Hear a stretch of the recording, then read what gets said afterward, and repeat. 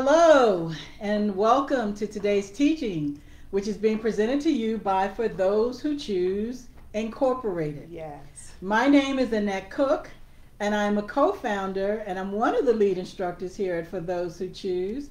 And teaching with me again today is my husband, Elder Aaron Cook. Good day, everyone. He's also a co-founder and a lead instructor, and Miss Diane Bishop Boware, The Bishop, who is also a part of our instructor team. Today we continue in our studies on prayer. Our topic of discussion has been the kingdom purpose and power of prayer. Yes, sir. Each week we state how we believe it's important to place emphasis on the purpose and vital necessity of prayer. We've said many times before that the word vital means it's necessary to the existence, continuance, or well-being of something. Yes. We also said that another definition simply states that vital means it's necessary to life. To life, It's amen. necessary. So prayer is necessary to life. And so what this means is you cannot live successfully, productively, or effectively without it. Amen. Therefore, it's important that we understand the Creator's reason or purpose for prayer. Amen. The Bible tells us to pray without ceasing. So it's important that we know God's original intent and purpose for prayer in order to know why it's necessary as well as how to do it effectively. Always remember that purpose is foundational to everything. Purpose means the reason of the thing you are referring to. Where purpose is not known, abnormal use or abuse is inevitable. Amen. So let's again recap some of the things we've touched upon in prior lessons to lay the foundation for what we are teaching in this series on prayer. In Genesis chapters 1 and 2, it tells us God's purpose for creating mankind and the earth. It says that he made us in his image and after his likeness. Yes. And God gave mankind dominion, authority over everything in the earth. Amen. And so to have dominion means to govern, to rule, to lead, to manage, and to master the earth. So this tells us that God's purpose for creating mankind in the earth was to govern and control the affairs of earth. However, he never ever wanted mankind to do this on his own. Praise God. Never Amen. did. Instead, he placed his spirit in mankind so that we could rule this earth with the influence of heaven. Yes, sir. Now, as we've said many times before, the word influence means the actions or process of producing effects on the actions, behaviors, and opinions of others. God wanted the country of heaven's government to affect the actions and behaviors on earth through mankind. God wanted and still wants heaven's culture, nature, morals, standards, Yes, sir. and values to be manifested in the entire earth. The entire earth. Amen. Now, from our studies on our prior series on the Holy Spirit, we know that the influence of heaven living in mankind was the power and the presence of the person of the Holy Spirit. He is a Amen. person. Amen. He is God's Spirit. Yes. And the role of the Holy Spirit living in mankind was and still is today to teach us the ways of heaven. Amen. So with the Holy Spirit as our teacher and our counselor and our guide, we would know what heaven is like, and we would know the mind of our Heavenly Yes. Father, who Amen. is the Most High King of heaven. And knowing the mind and the will of the King would enable us to continually manifest heaven's culture right here on the earth. Now, as we've talked many times before about how Adam rebelled against God's authority in Genesis, the 3rd chapter. And we said that the word rebellion is the same word as what? As sin. Sin. Rebellion is sin. Yes. Sin and rebellion are synonymous. They're the That's same right. term. Amen. So the rebellion of Adam made the human body, which is the dwelling place of the Holy Spirit, unholy. Yes. And the Holy Spirit could no longer live in an unholy vessel. The Bible tells us that God and sin cannot dwell in the same place. Cannot. Therefore, the Holy Spirit had to depart from mankind. Amen. The Holy Spirit was recalled back to the country of heaven.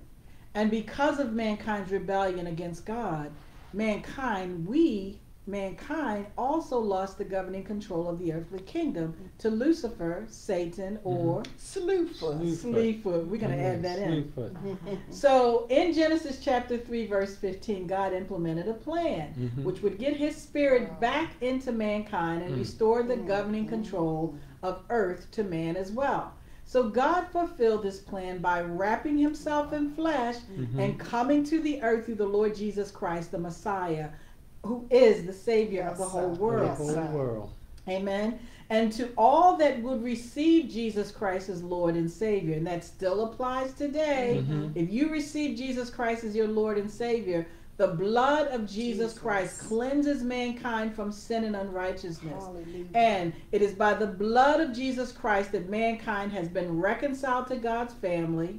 It is by the blood of Jesus Christ that we are also restored into our kingdom citizenship authority of heaven. Amen. Now, restoration and reconciliations means that we are once again able to reign and rule in this earth with the power or influence of God's Spirit. Yes.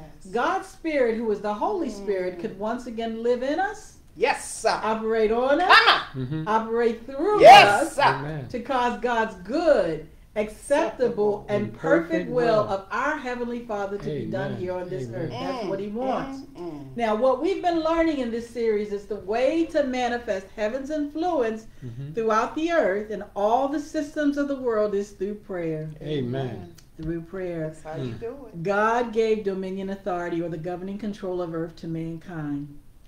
God will not move in the earth without the permission of mankind. That's Come right. on, come So on. as we've said before, the conditions of the world today, and the world is in some crazy conditions right now, Yes. but the truth is the conditions of the world today is directly the responsibility of the actions or the lack thereof of mankind. And you know what? And John Wesley said, without man, God will not. And without God, man cannot. Cannot. Can't. So the simple truth is that if we want heaven's doors opened over the earth and we want God to move in our current situations on earth, circumstances, we must give him the permission to do his will in the earth. Amen. So during this series, we are studying the kingdom, purpose, and power of prayer. Amen. Amen. So our primary objective for this series has been that you will be increased with knowledge, understanding, and wisdom of God's original intent and purpose for prayer. Now, the content of this segment is based on the book called Understanding the Purpose and Power of Prayer, Earthly License for Heavenly Interference. The book was written by our mentor, the late, great Dr. Myles Myles Munroe. Munroe. And we strongly encourage you to read the book as well as you follow along with this series, because Dr. Myles provides some practical application exercises at the end of each chapter that are beneficial to all who really truly desire to increase the effectiveness of your prayer life. Amen. Amen. Amen. Amen. Now, we also want to remind you that the kingdom is God's greatest desire and passion for you and I. Amen. And it is vitally important that we study the kingdom. We are God's children.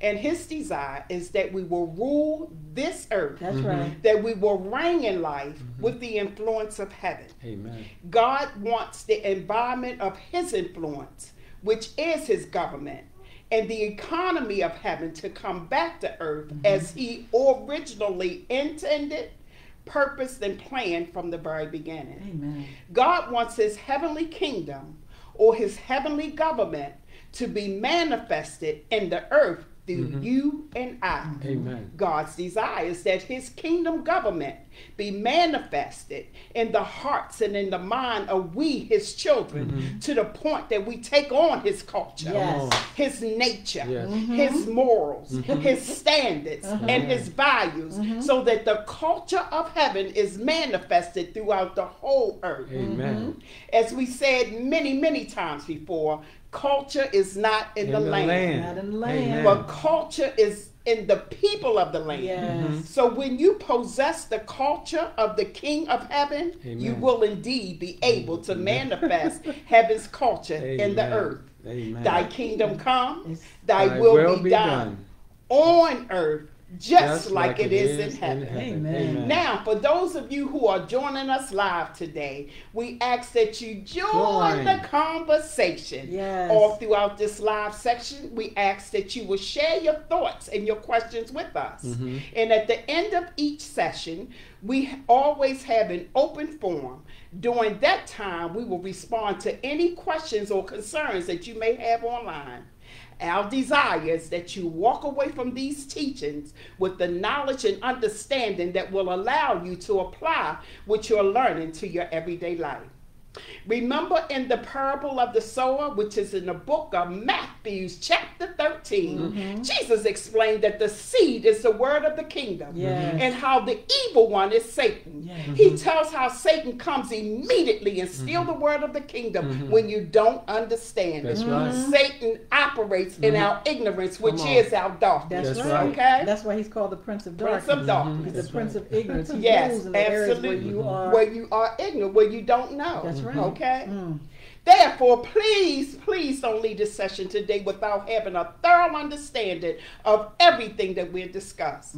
So please join the conversation. Come on in. Type your questions or comments in the comment section, and we have a team of people who will be able to share them with us. Amen. Also, if you don't mind, hit the like and the share button. Start your watch party. That's right. To share this message with others who may want to learn more about the kingdom. It is for those who choose. Amen. Amen. Now, before we move into our lesson today, let's officially open our session in prayer.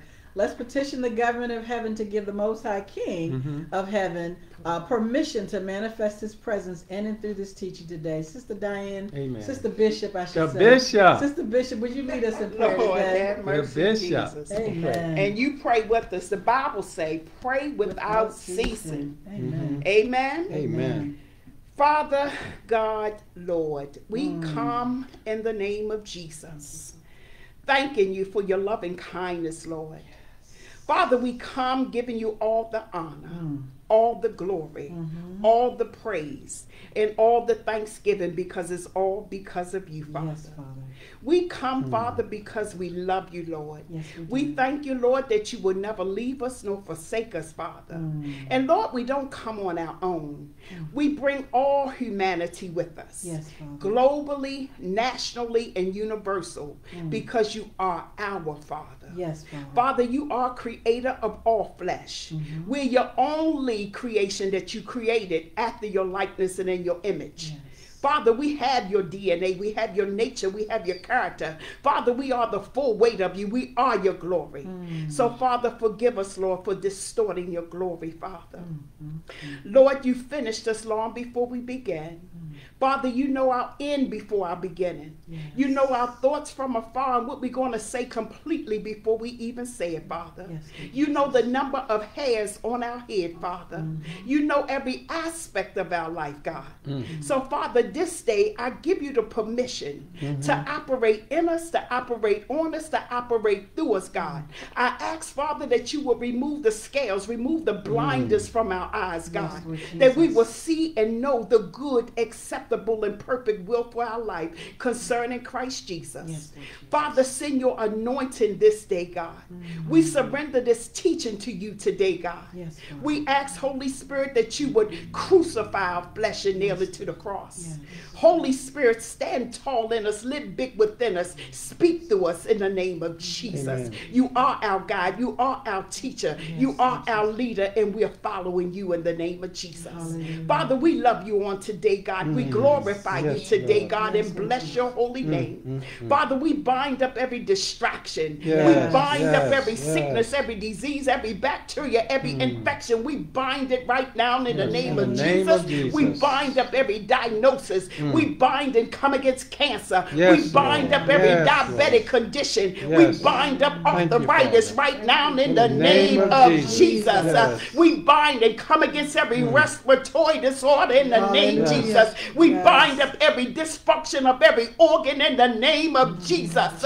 We bind and come against arthritis in the knees right now in the name of Yes. Jesus. We bind up obesity in the name Lord of Jesus, Jesus. God. We bind up every migraine headache, every sciatic nerve pain.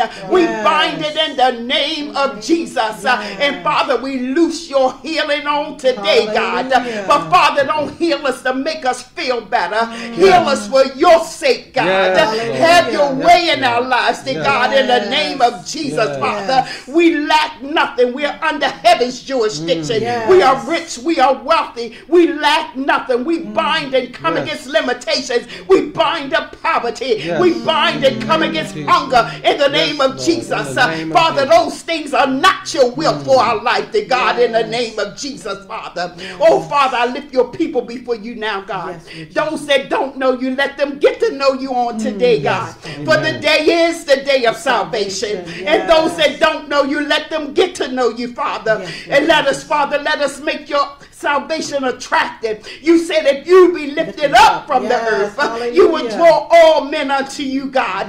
We lift you up on high today, God. Father, that men will be drawn, Father, in the name of Jesus. Holy Spirit, crucify our flesh, nail it to the cross. There's no good thing in our flesh. We bind and come against the pride of life, the lust of the flesh, and the eye of the flesh. In the name of Jesus.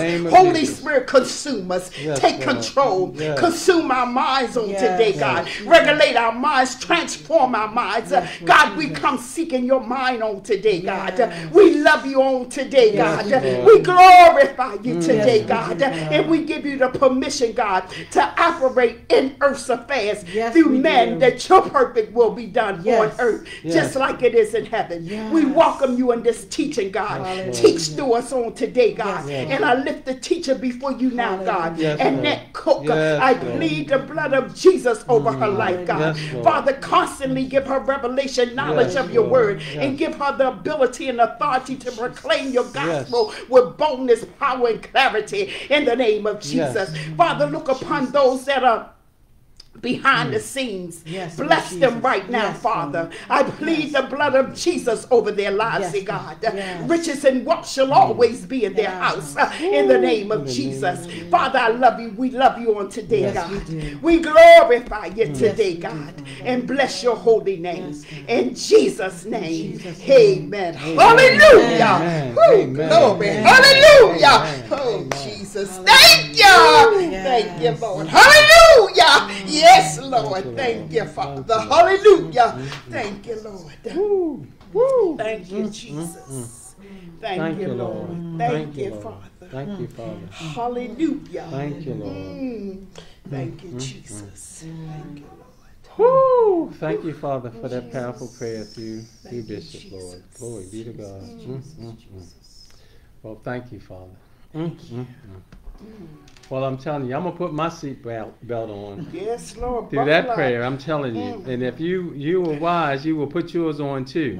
As we are about to enter into the infallible, incorruptible, eternal, and immutable, unchanging Word of God.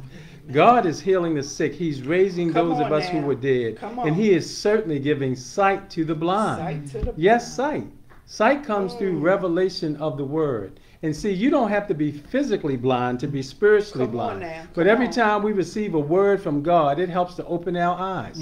So I want to welcome you all right now to an eye-opening experience as we are about to enter into the teaching in the gospel of the kingdom of God, the kingdom, purpose, and power of prayer. Amen. Amen. Now, before we move into our new content for this week, let's take a few minutes to review again what we talked about on last week as we continue to talk about the kingdom, purpose, and power of prayer. Amen. Last week we continued discussing the final subtopic in this series on prayer called Understanding Fasting. Understanding Fasting. And we will really actually complete it today. We begin by saying that fasting enables you and I to receive the fullness of God's power for ministry. The fullness of God's power. That word fullness means to full to completeness or utmost capacity with overflowing. That's right. And you know that with overflow, that's one of God's name. His name is El Shaddai. Come on now. Right. He's the many-breasted one, and He's more than enough God to deliver us out of any situation, any circumstance, or anything that we're dealing with. Amen? That's right. Amen. Amen. God's purpose. We said sometimes prayer alone is not enough to accomplish God's prayer. Amen. We talked about the story in the Bible that speaks about a man whose son was demon possessed. Jesus' disciples were trying to cast out the demon, but the demon was laughing at them. Why? We said it was because they were not prepared. Wow. Jesus came and cast out the demon, and the disciples pulled him aside and asked him why they hadn't been able to do this. They were like, Jesus, why couldn't we do this? And his answer was, this kind come out, but only by prayer and fasting. That's my Lord. Prayer and fasting. We read this story in the book of Matthew chapter 17. We said that Jesus Christ was able to cast out any demon he was confronted with because he had spent 40 days preparing himself for ministry through prayer and fasting. We all know he fasted for 40 days and 40 nights. Wow. And we talked about how he continued to pray and fast on a regular basis. That's right.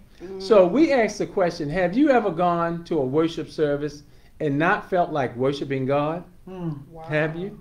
Have you? Have you ever told God you want to feel more of his presence and power? Yes. We said that it may be because you have been feeding your flesh but neglecting your spirit. Wow. Yeah. Even though God created our physical bodies to need food, he wants our bodies to be controlled by our spirits. Amen. You know, that's why he Amen. says if you walk in the spirit, then you will not fulfill the lust of the flesh. That's right. But listen, walking in the spirit is not a spooky thing that you do. Right. But to be able to walk in the spirit, you first must be spiritually minded. That's why God says that he says, be ye transformed by the Yes. renewing of your mind. That's right. He says, if there be any virtue, if there be any praise, think on these things. That's right. He says, let this mind be in you that is in Christ That's Jesus. That's He right. says, thou will keep us in perfect peace, whose mind is stayed on thee. Why? That's Because right. we trust in him. So God is showing you that the mind is the key. That's right. Amen. Wow. So did you want to add something? I Bishop? just want to say the word of God tell us that we can't live on bread alone. That's Right. But by every word that proceedeth out of the mouth That's of God. right. That's why we need it. That's why every day we need a preceding word. Yes. We need a noun word. Yes. We need a today's word. Amen. And God's word is for today, yesterday, and forevermore. That's Amen. right. That's right. So we talked about how when you teach the word of God, it is not good to eat much beforehand, because your flesh will get in the way Yes, sir. of the flowing of Yes, the anointing. sir. That's why we don't eat anything on Sundays. Yes, Before we sir. come to do our teachings on Sundays, sometimes we don't eat until after ministry is over, and sometimes that's 6:30 or 7, maybe sometimes at 8, Right. depending on what we do when we leave here. Amen. So, and you have to realize it's the anointing of God that destroys the burdens and breaks the yoke of bondage off of our lives of God's people. We said that this is what Jesus was referring to when he told his disciples that the demon who was afflicting the man's sons could come out only by prayer and fasting. That's right. He was saying, in effect, you have prayed for this man's son to be delivered, and prayer is good. However, sometimes you need to add something to your prayer, and that something you need is a spirit of consecration to God, and an abstinence from what can interfere with the flow of God's power in your life. And a lot of times that's eating, amen, and drinking. Amen. So we asked the question, have you ever thought to yourself, I've been a believer for 10 years or more, but God seems so far away. I feel so empty. We said that you may feel like you're in a desert and you don't have any spiritual zeal. You don't have any spiritual passion for God. It's dry. We said, Right. it is dry. We said, if this is your situation, I might ask you these questions. Are you still saved? And you would probably answer yes. Do you still have the Holy Spirit? And you would answer yes to this question as well. Then why do you feel so empty and dry? What is it that you don't want, or why is it that you don't want to go to church or read your Bible or pray or talk to anyone about God? Well, to answer these questions, we look, as we always should, to Jesus as our example. That's right. We always look to Jesus as our example. Amen? That's right. That's See, right. when he was here on the earth, we said that Jesus had the full capacity of God's anointing, the full capacity of God's anointing to meet the needs of the people. Yet, fasting was still a necessary thing for him to do. We recalled in the book of Luke chapter 4 where it says, Jesus, full of the Holy Spirit, returned from the Jordan and was led by the Holy Spirit into the wilderness, where he was tempted by the devil. He ate nothing during those days. That's right. Then in verse 13 through 14, the Bible says, when the devil had finished all tempting, he left him until an opportune time. Which means he didn't leave him permanently. He Right. left to Right. So you know from that, just from that part of the scripture, you know if the enemy tempted Jesus, you know he's going to tempt us. That's the truth. Yes. Then Jesus returned in power of the Spirit to Galilee, and the news of him went throughout all the surrounding regions, regions. We said that this lets us know that a fast will ignite the power of the Holy Spirit living within you and me, all of us. The power of the Holy Spirit living within you is the enabling power of the kingdom of heaven's government manifested in the earth. That's right. Amen. That's right. We talked about how this power living in you and I enables us to bring every situation and every circumstance in life and in the earth under the subjection of the knowledge of God, which has been made available to you and I, to all of us, by the Lord Jesus the Christ, the anointed one. Amen. Simply put, we said that this power will cause your situations to obey the will of the Most High God, who is the King and Lord of heaven and the earth.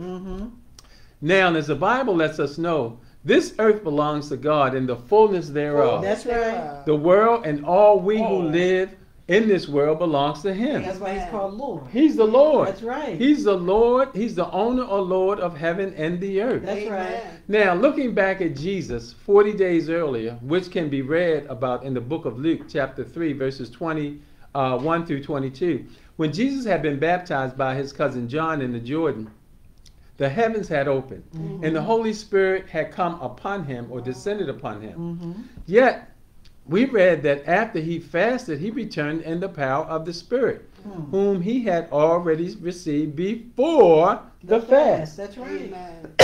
Before the fast. You already received him before. Right. But afterwards, he came out with all power. We said that Jesus didn't receive the Holy Spirit after he fasted, but the Spirit within him was fully manifested with new power after his fast. That's right. Now, we pointed out how in the book of John, chapter 3, verse 34, John the Baptist said this about Jesus. He said, the one whom God has sent speaks the word of God. That's right. For God gives the Spirit without limit or without measure. That means he had all of the Holy Spirit. Right. He had all of the Holy Spirit in him. All of it. And you know, during that time, when Jesus walked the earth, you didn't hear talk about the Holy Spirit coming upon any other prophet, right? No. Because the Holy Spirit was fully in Jesus Christ. Amen. Amen. So we said during Jesus' fast, God gave him the Spirit without measure. Similarly, we said, although you received the Holy Spirit when you were born again, a fast will ignite his power within you and me and all of us. So when you fast, you will develop a hunger for God as well as an intimacy with him, and the work of the Holy Spirit will be powerfully manifested in your life. Amen. Now, your love for the Father will be renewed. Yes. It will be a joy for you to witness to others about God's love and grace. You will be able to serve God in ways you never expected. Last week we talked about one of the first things Jesus encountered after his fast was a demon-possessed man. As we read about this story in the book of Mark, chapter 1, verse 23 through 26, it says, now, there was a man in their synagogues with an unclean spirit. He had an unclean spirit. And he cried out saying, let us alone. What have we to do with you, Jesus of Nazareth? Now, they just tell him who he is. Right. Jesus of Nazareth. And what he told him? He told him, shut up. Right. It says, did you come to destroy us? I know who you are. We know who you are, the Holy One of God. But Jesus rebuked him, saying, be quiet and come out of him. He told him, shut up. That's what he was saying. But they were nice. They were nice. Right. And so when the unclean spirit had convulsed him and cried out with a loud voice, he came out of him.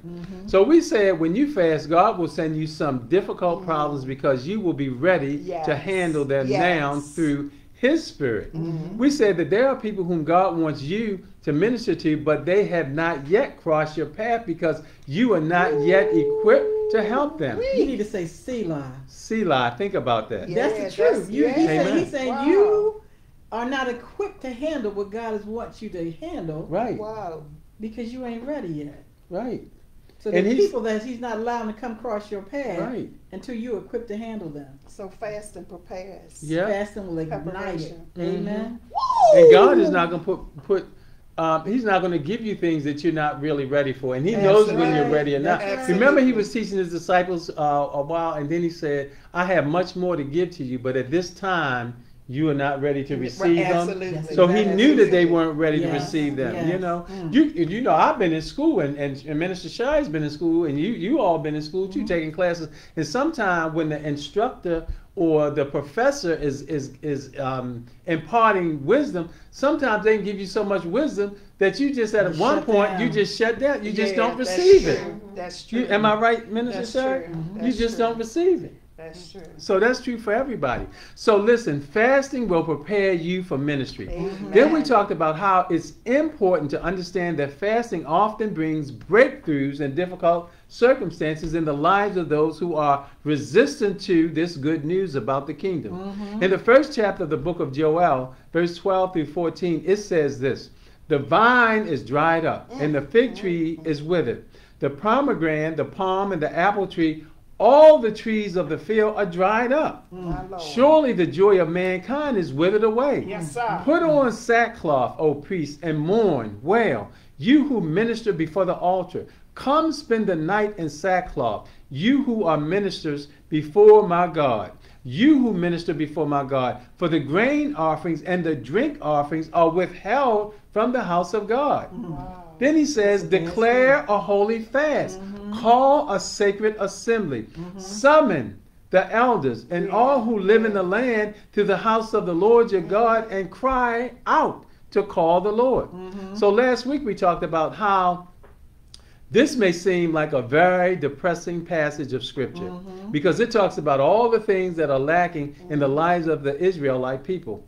Everything had gone wrong and nothing was working for them. However, the Lord had the answer. He said, declare a holy fast. What did he say? Declare a holy fast.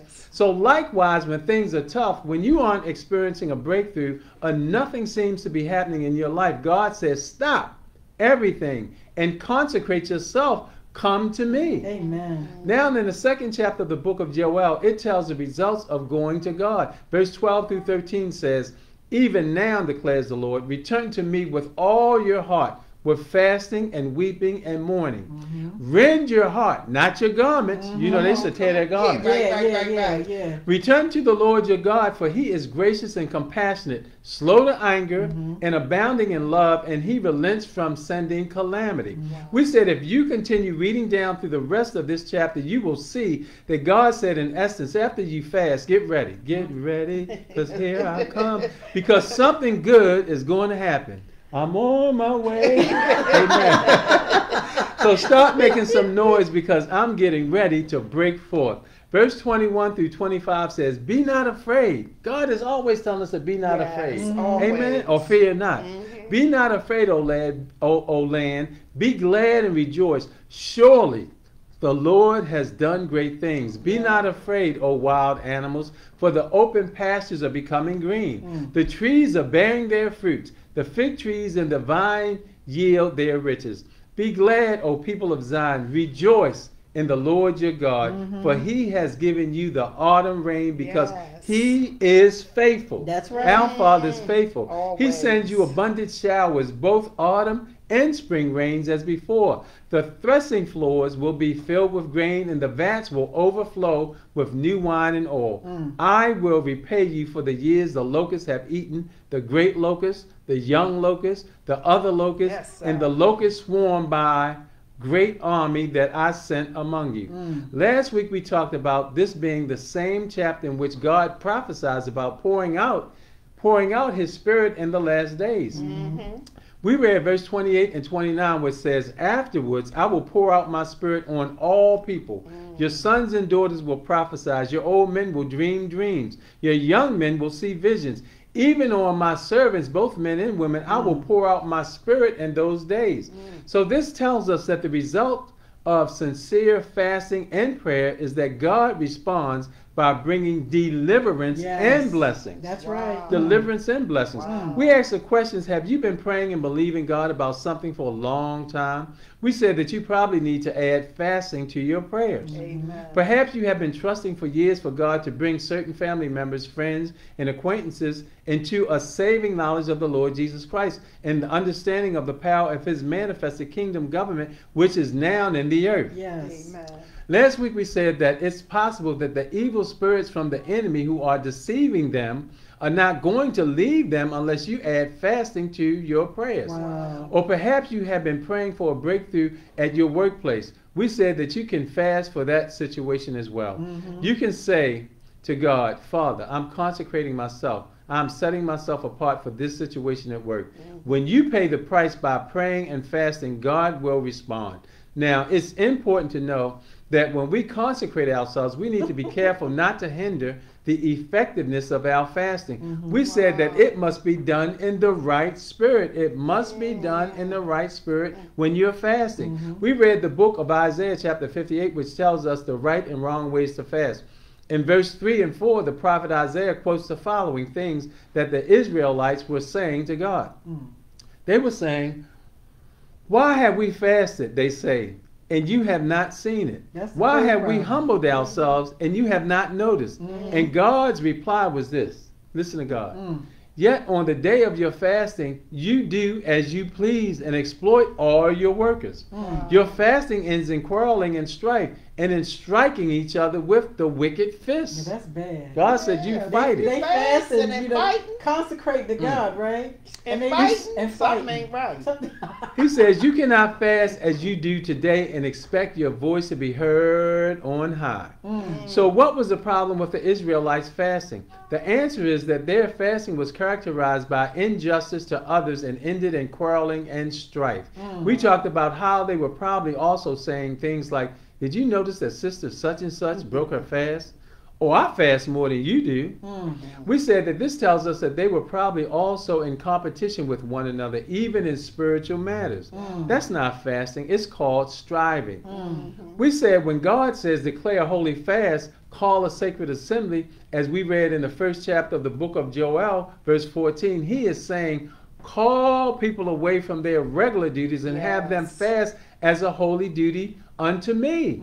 So we said if anyone wants to get serious with God, he or she must show it by their commitment to do the things they should be doing with the right attitude. If we do as we please when we fast instead of seeking and obeying God, he will say to us, do you expect me to answer your prayers while you have this attitude? We said God is essentially saying this is not a game. Either you are fasting or you are on some kind of a diet. If you're on a diet, you can watch television, play computer games, or do whatever you want to do.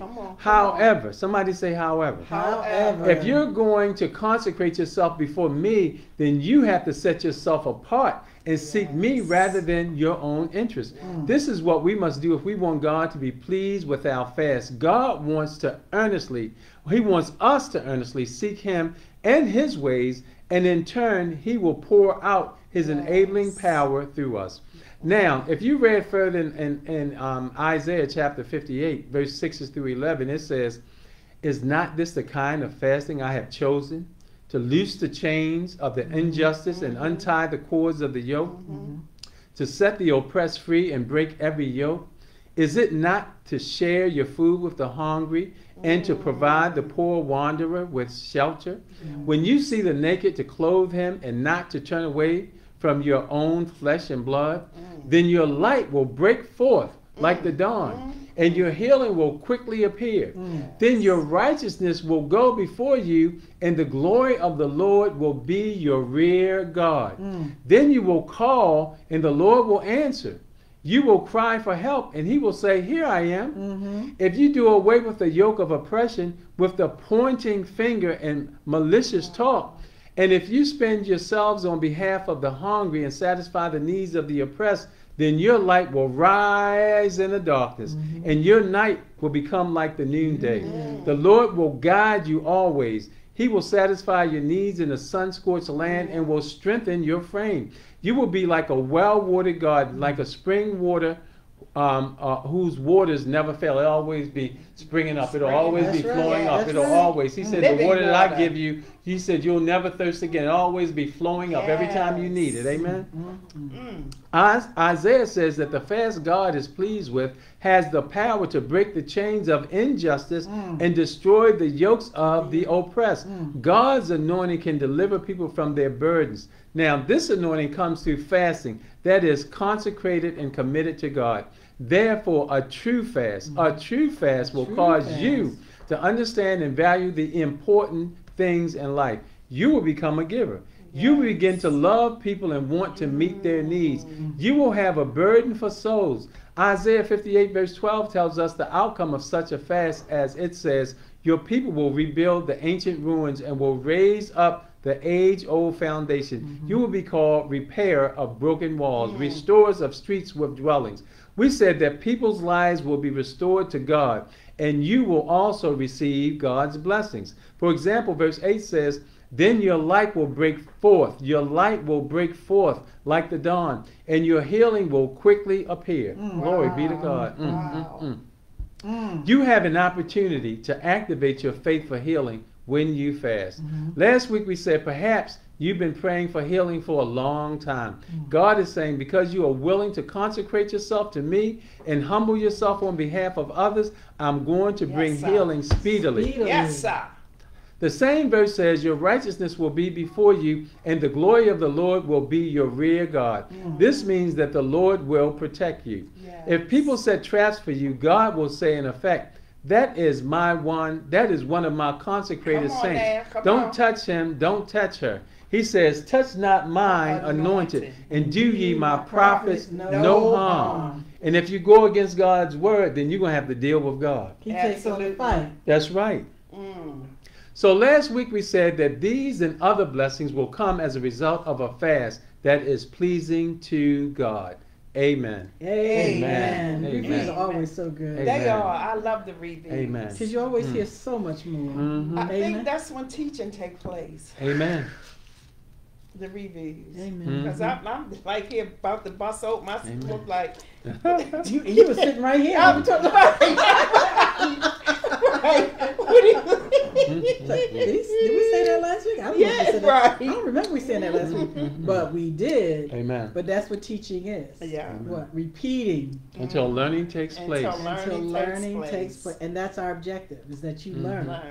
So that change can occur. Amen. Amen. Now before we, now let's move into our new content for this week. Amen. And we're going to continue discussing fasting, understanding fasting. Amen.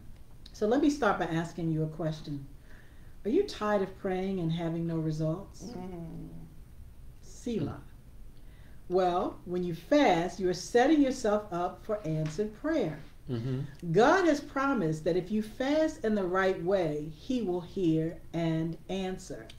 As we read last week in the book of Isaiah chapter 58 verse 9, God says, then you will call and the Lord will answer your cry for help. And He will say, here I am. So again, why will God answer your prayers? God will answer your prayers because when you fast, you are open to Him. You open yourself to Him. Amen. When you fast, your spiritual capacity to hear God and receive from Him is increased. When you fast, you empty out your own interests and you are ready for Him to fill you.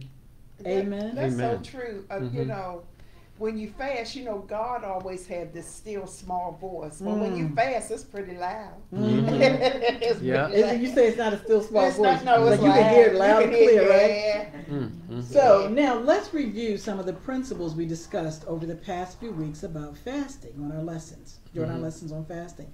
First, God expects his people to fast. Simple as that. Right. God expects his people to fast. Amen. Fasting for the believer is not an option. And the same way we practice the habits of fasting, in the same way we practice the habits of reading the Bible and prayer, we should also practice the habit of fasting. Amen. We said before that prayer and fasting are equal parts of a single ministry. And people need to know that. Amen. Amen.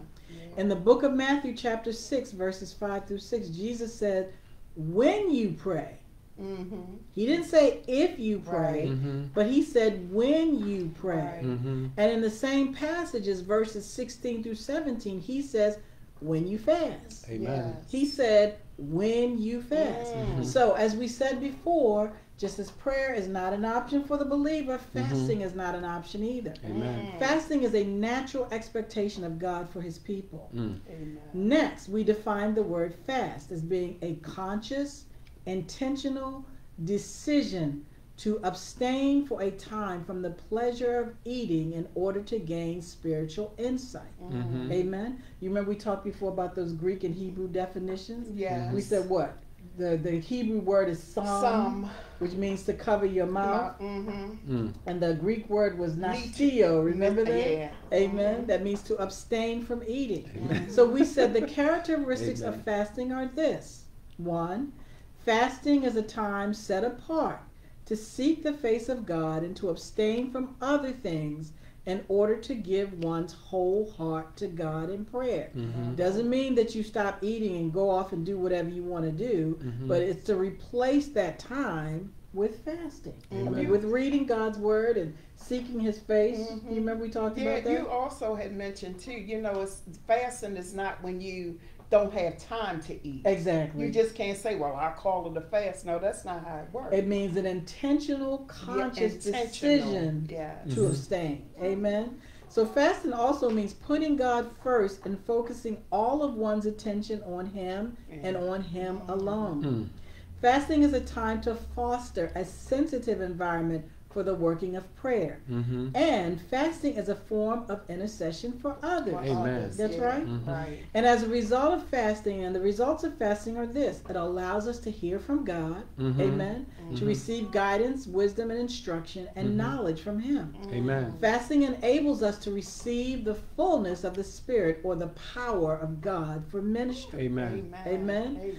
Fasting brings breakthroughs in difficult circumstances in the lives of those who are resistant to the gospel of the kingdom of God. Amen. And as we touched on during our review segment today, the book of Isaiah also provides the right and wrong ways to fast.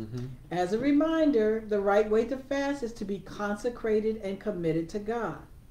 To fast while having the right priorities. Fasting with the intent to lift people's burdens, and fasting because you have a burden for souls. Now, the wrong way to fast is this. The wrong way. The wrong way. Coming fist to cuss with people, as they say. Right. Fasting while doing others doing an injustice to others. Fasting while quarreling and strifing. Fasting, and fasting for the purpose of pursuing your own pleasures rather than the heart of God, to fulfill God's will. So you can't just say I'm fasting to lose weight, right? Right, absolutely. That's for your own benefit. That's what you're absolutely. But that's not the heart of God, right?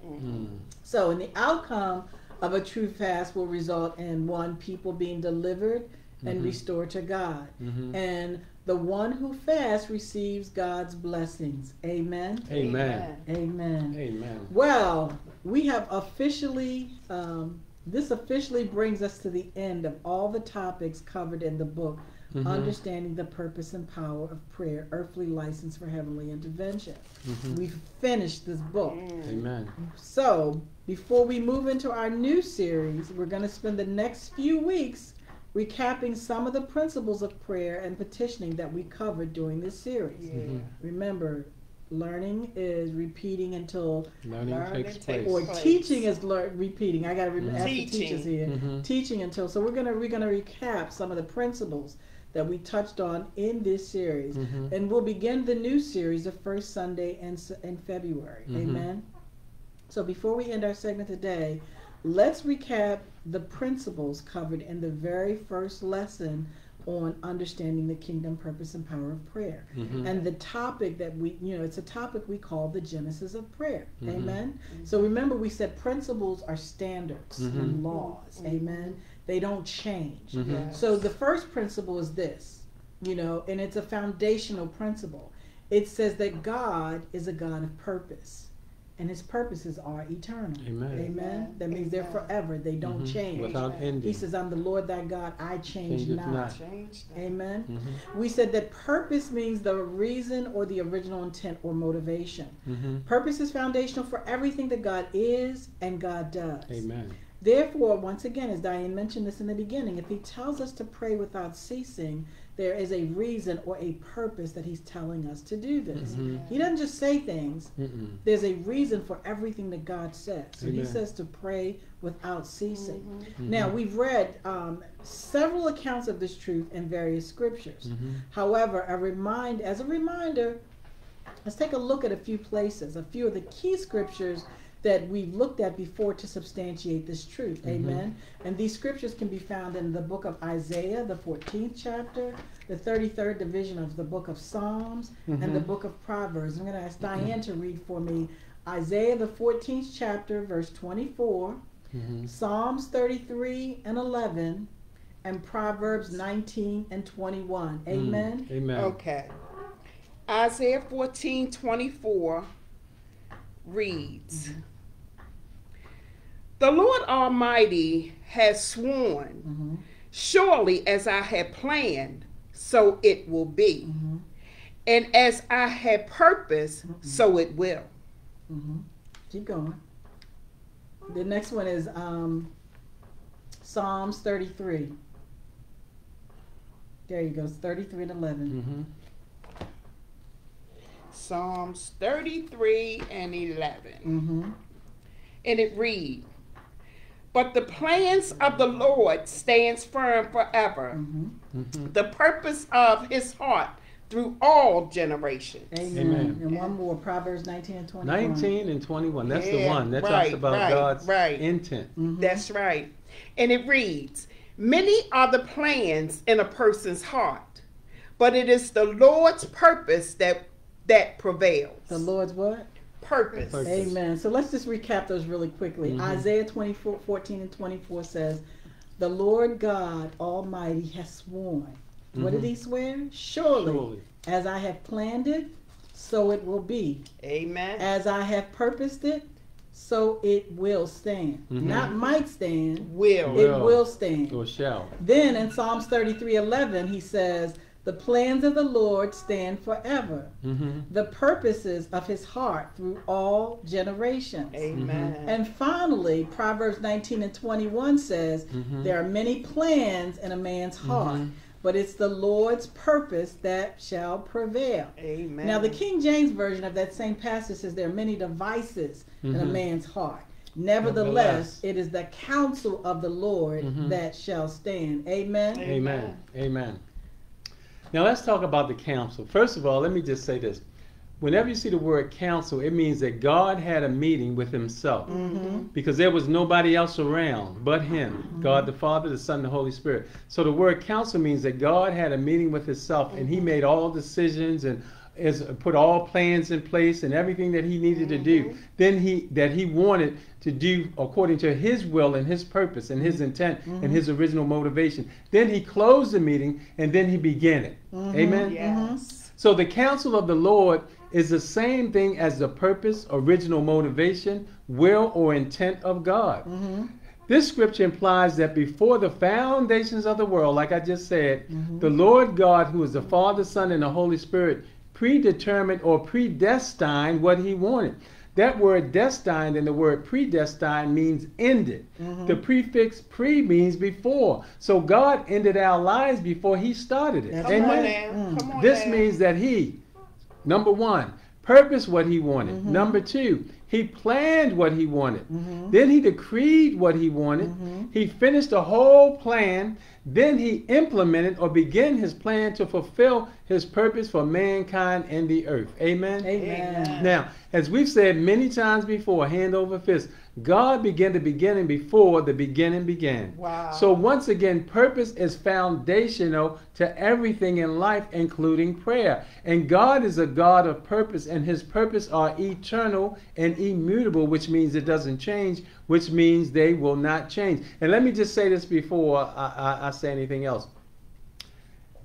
The Bible talks about, when you read Proverbs 19 and 21, that talks about the counsel of God, or God's intent. Right. God's intent is his will, it's his purpose, it's his reason. Amen. His purpose is the purpose is his reason for the action. It's not the action, it's the reason for the action. That's what the word purpose means. That's right. The reason for the action. Now, if you want to know how the mind of God, we declared that you read the book of Ephesians. Because Ephesians talks, we read that yesterday, remember? Yes. Ephesians tells you the mind of God.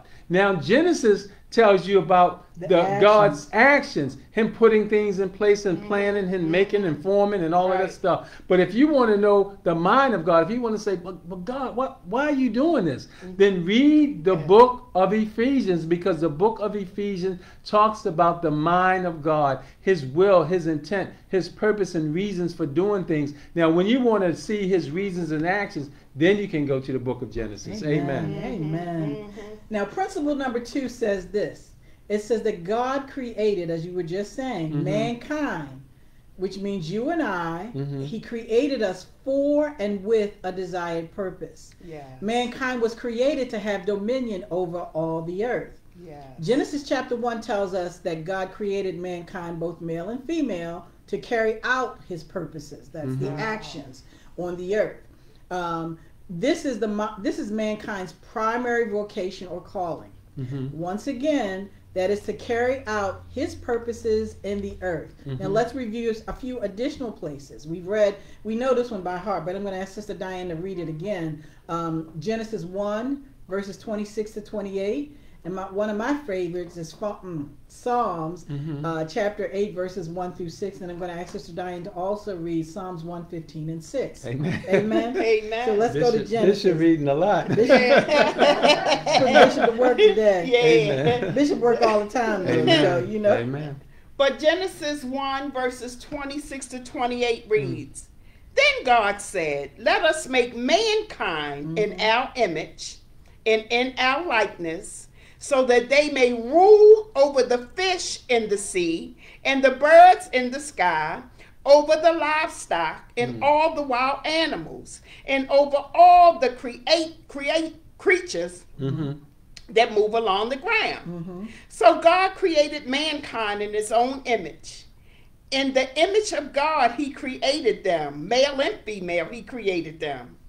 God blessed them and said to them, Be fruitful and increase in numbers, fill the earth and subdue it, rule over the fish in the sea and the birds in the sky, and over every living creature that moves in the ground. Amen. Amen. So Psalms 8, Diane, and you go there with us, because we want you to make sure you're reading along with us. Psalms, the 8th chapter, verses 1 through 6. Amen. Amen. So David said, Lord, our God, how majestic is your name in all the earth. You have set your glory in the heaven. Through the praise of children and infants, you have established a stronghold against your enemies, to silence the foe and the avenger. When I consider your heavens, the work of your fingers, the moon and the stars which you have set in place, what is mankind that you're so mindful of them? Human beings that you care for them. You have made them a little lower than the angels and crowned them with glory and honor. You have made them rulers over the works of your hands. You have put everything under their feet. Glory be to God. Woo! That means you've given them authority. Yes, sir. Yes, sir. That's right. Psalms 115 and 6, Diane. That's the last one. It say, They have ears, but 1:15 and 6. 1:15 and 6. Psalms. Read it again for me. They have ears, but they cannot hear.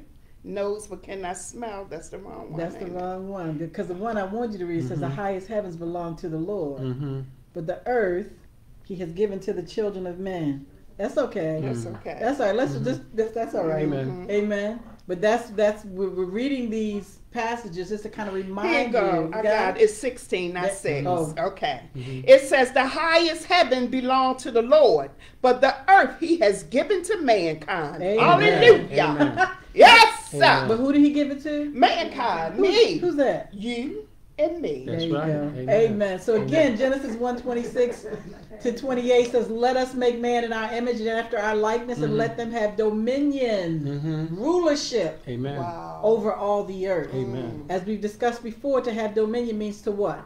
To govern, To rule. to rule, Control. to control, Subdue. to manage. to control, to manage, to lead, To master. the earth. That's what that word dominion. That's our assignment. Yes. Amen. Amen. So this tells us that you and I were created by God to have stewardship, rulership, responsibility over the management of the entire earth. But not ownership. Not That's ownership. right. Not ownership. right. And not over each other. Come on. No, he 'Cause that's never mentioned. slavery. Right. That's Absolutely. slavery. That's right. He never Absolutely. created man to rule another man, which is why you don't like to be told what to do. No, not even children. They Amen. say no. And then in Psalms 8 verse 6 he says, "Lord, you have made him, mankind, to have what? Dominion or rulership over the works of your hands. Yes. You have put all things under his feet." Yeah. So placing things under one's feet, as you just said, means that God gave us the power and the authority and the ability to place all Yes, things in the Lord. earth under our authority, under our earthly authority. We have earthly authority because we live in this dirt suit, which is why a spirit is illegal in the earth if they do not live in a body, which is why demons always try to possess a body, Yes. because it is the body that makes you legal. Amen. Absolutely. And then Psalms 115 and 16 says, "The heavens, even the heavens are the Lord's, but the earth he has given to the children of man." This means that God rules the heavens, and we, mankind, we are supposed to rule and manage this earth. Yeah. He rules the heaven. All his stuff is in order. You think about that? Yes. You never hear about stars colliding. No. You never hear about the planets colliding. No. He Never. keeps order. Yes. Amen. Yes. Amen. And we're supposed to rule the earth. We got stars colliding in the earth. Oh, the kingdoms coming against kingdoms, Kingdom. all kinds of stuff. Well, we're gonna move on from there. Jesus. So once Ooh, again, Lord. these passages express God's desired purpose for creation of mankind.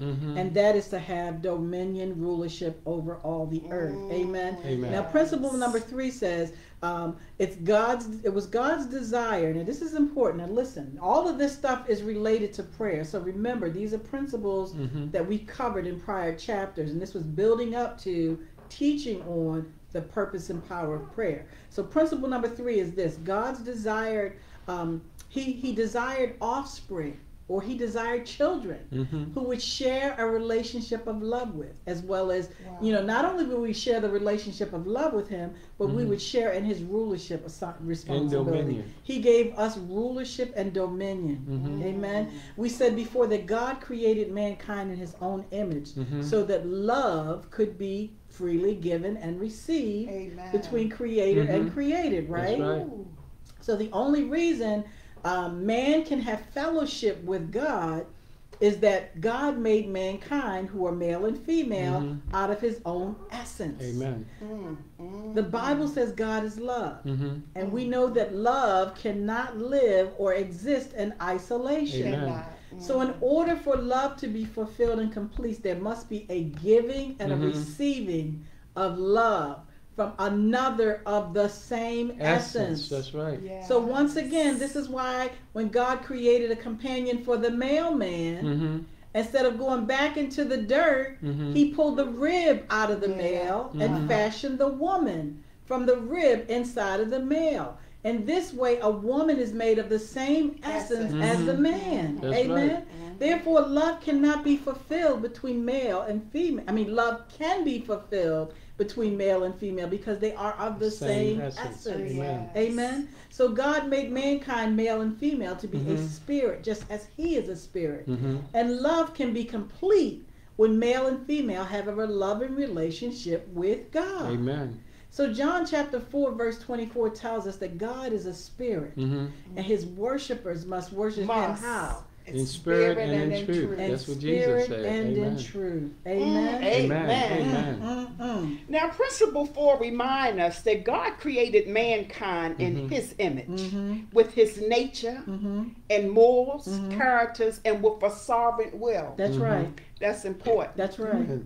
This means that we, mankind, you and I, are specifically designed by God to be able to function just like Him. Y'all ain't hear me. Just say it again. Y'all ain't hear me. Say it again, girl. Listen, God created mankind in His likeness and His image. So we were designed specifically to be able to function just like Him. Just like Him. Just like Him. Able to function just like our Principle Father. number 5 tells us that God gave mankind the freedom to function as a legal authority in the earth. That's that will. He gave us a will.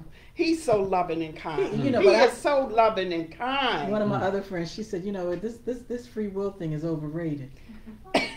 And you know what? She was jokingly saying it, but she was serious at the same time. It's overrated because we have made such a mess of things. Yes. Yes. But that's why He wants your will to be in alignment with His will. Because He knows. So the will that God created in us is what you call the soul, which is the middleman. The devil is after your soul. That's and that's what God wants, is your soul. Because that's, as you call it, what? The divine center of what? The divine center of choice. Yes. That's where you make your choices. Absolutely. So you're going to be led by what? The flesh or the spirit. Or the spirit. And the Bible tells us to do what? To not walk in the dictates of the flesh. Because in the flesh dwells no good thing. So take no thought in the flesh, because in the flesh dwells no good thing. But if you walk in the spirit, you will not fulfill the lust of the flesh. You will not fulfill the lust of the flesh. Amen. He placed His will for the earth on the cooperation of man's will. And this purpose never changed, even after the fall of mankind. Purpose number 6 reinforces the truth that God's will is His purpose for mankind. That's right. So in order to fulfill what we were created to be and do, men and women must desire to do God's will. That is so key. You got to desire it. Now, principle number 7 makes us aware that prayer is the expression of mankind unity and relationship of love with God. That's right. It is also an expression of mankind affirmation of and participation in God's purposes. That's how we participate. That's how we participate. This lets us know that the most effective prayer is the one that is in accordance with God's will. That's it. Okay? That's it. And we all know that God's will is His word. Is His word. Selah. Pause and calmly think about it. Amen. Amen. Amen. Now, principle number 8 reminds us that prayer is the involvement of one's whole self with God, your whole self with God.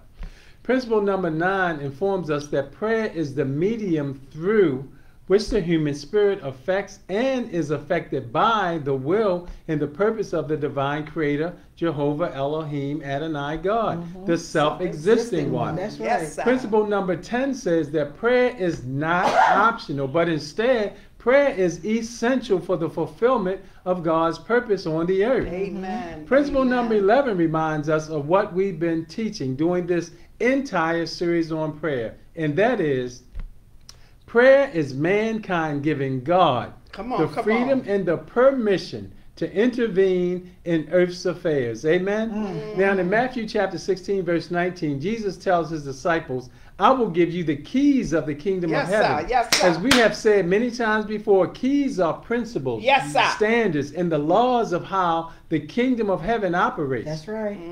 Now he said, whatever you bind or stop on earth, I will stop or prohibit it from heaven. That's right. Amen. Then he says, whatever you loose or allow on earth, then I will allow or permit it from heaven. So again, prayer is giving God permission to operate in the situations and circumstances of the earth according to his will. His will, which is his word. Amen. Amen. Amen. Wow. Now, principle number 12 assures us that when we know God's purposes and will for all things, when we are obedient to it, when we ask God to fulfill it, God will grant what we ask. That is so key. That means you can't just go to him with your own cute words. Right. God wants his will done in the earth. Amen. So Yes, when sir. you go to him and you are obedient to his will and you petition him in accordance with his will, God will grant you what you ask of him. Amen. Amen. As we've read many times before, and everybody who's been following us should know this one by heart. 1 John chapter 5 verses 14 and 15 confirms this statement. It says, now this is the confidence that we have in him, that if we ask anything according to his will, he does what? He hears us. He hears us, which means if you are asking him and you're not in accordance with his will, he's not obligated to hear what you're asking him. Absolutely. And then it says if we know that he hears us, whatever we ask, we know that we have the petitions that we have asked of him. Amen. And the final principle that we'll cover today is principle number 13. And it informs us that when Adam and Eve broke their relationship with God, their effectiveness in prayer was also broken. However, say however, thank God, Thank Yes, God. sir. that the reconciliation of our relationship has come and been restored through the Lord Jesus Christ himself, the Savior of the whole world. Somebody come get me and Bishop. I'm trying to keep it together. Therefore, true prayer is manifested through oneness of heart and purpose with God. Amen. Amen. Well, we are going to end on this note, but remember to join us again next week at 3 p.m. as we continue reviewing the principles that we've covered during this series on the purpose and power of kingdom prayer. Amen. Now remember, the next series we'll move into beginning in February is called The Purpose and Power of Kingdom Faith. Kingdom faith. Amen. Kingdom so stay faith. tuned and we'll Amen. continue. Stay tuned as we continue and follow us through these series. It is for those who choose. Amen. Amen. Amen. Now, for those of you watching who desire to be cleansed by the blood of Jesus, forgiven for your sins, and be reconciled to God's family and restored unto your kingdom citizenship authority in earth, this new life has been made available to you today through the Lord Jesus the Christ. Amen. Now, if you choose this life today, please join me now in this prayer. Repeat after me. Dear Heavenly Father, I come in the name of Jesus Christ. You said in your word that he who comes to me, I will no wise cast out. Therefore, I know you won't cast me out, but instead you will take me in. So I thank you, Heavenly Father, for taking me in. You also said in your word that whosoever call on the name of the Lord shall be saved. Heavenly Father, as I call upon your name, I thank you for saving me. Amen. Amen. You said if I will confess with my mouth the Lord Jesus, if I will confess with my mouth the Lord Jesus and shall believe in my heart that God raised him from the dead, I will be saved. For with the heart man believes unto righteousness, and with the mouth confession is made unto salvation. Therefore, Heavenly Father, I confess this day with my mouth that Jesus Christ is my Lord. Amen. I believe in my heart that Jesus has raised from the dead for my justification. And now because of this, I am the righteousness of God in Christ Jesus. Amen. Amen. Now, Heavenly Father, you also said, how much more shall you give the Holy Spirit to them that ask? Mm-hmm. Therefore, I am asking you to please fill me with your Holy Spirit. Mm-hmm. Father, I thank you also for baptizing me in the Holy Spirit with the evidence of speaking in tongues. Now, fill me to the point of overflow. Mm.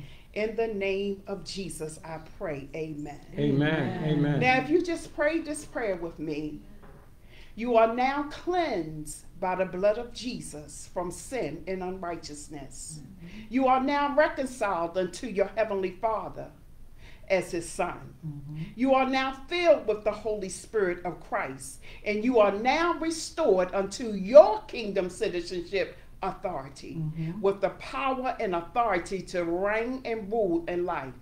Welcome back to the family of God. Amen. I challenge you to begin by dominating in life by the power of the Holy Spirit living in you and the authority given to you to dominate in life by Jesus Christ. Mm-hmm. Amen. Amen. Now, if you prayed this prayer with us today, please feel free to let us know in the comment and send us a message, especially if you would like someone to follow up with you. Amen. Amen. Amen. Now let's move into our open forum discussion. Are there any questions from our audience? Now is the time. If you have questions, please place them in the comment section. Now, while we're waiting, let me pose this question to you to share with our audience. What is the true value of prayer to mankind, to you and me? What's the value? What's the true value? Well, the true value of prayer is that everything that God is and everything that God has is available to you and I through prayer. Amen. Amen. Amen. Amen. On earth, man can do nothing without God. Mm-hmm. Right. The other reality is that God will do nothing in the earth without mankind. Mm-hmm. Amen. The principle is that there has to be a partnership between Mm-hmm. heaven and earth in order for things to happen on earth. Amen. And mankind, God said, let them have dominion. That Mhm. was the law. Amen. Mankind holds the power of license or permission to do or not to do something on earth, especially if we want the heavenly government to operate in earthly affairs. Amen. God wants us to bring order to this planet. He wants us to, and he wants to help us bring the order to this planet. Mm-hmm. But he will not do it unless we give him the permission to come in and do his will. Amen. So as we've been teaching in this series on prayer, Mm-hmm. the true value of prayer and petitioning is that it is the medium by which we give God the permission to intervene or interfere in earthly affairs. Amen. By praying according to his purpose and his will, we're giving him the permission to manifest his government in the earth. Amen. Amen. Which is why Jesus told us to pray, thy kingdom come, thy will be done on earth just like it is in heaven. Amen. The Bible tells us several things about God's kingdom. Mm-hmm. The Bible tells us that his kingdom is an everlasting kingdom. Mm-hmm. That his dominion or rulership is from generation to generation. Mm-hmm. His kingdom is an unshakable kingdom, which means it cannot be removed from moved. the earth. Amen. So this tells us that death, hell, and the grave cannot stop the expansion of God's kingdom government on this earth. Amen? Amen. Amen. Amen. All right. Amen. If you miss any of our prior sessions from our Sunday series, I strongly urge you to go back and watch all of them. They are still saved on our Facebook page. You can access them from our website at www.ftwcinc.org. And you can also subscribe to our YouTube channel and see all of the videos there as well. Mm-hmm. Remember to join us each Sunday at 3 p.m. for continuous study. Amen. May you be transformed by the renewing of your mind. That's right. So that you will know the good, acceptable, and perfect will of God. Amen? Amen. Now, the final thing we want to remind you of today, and that is Jesus is Lord. Hallelujah. Amen. God bless you. I'll see you next Sunday. Be blessed.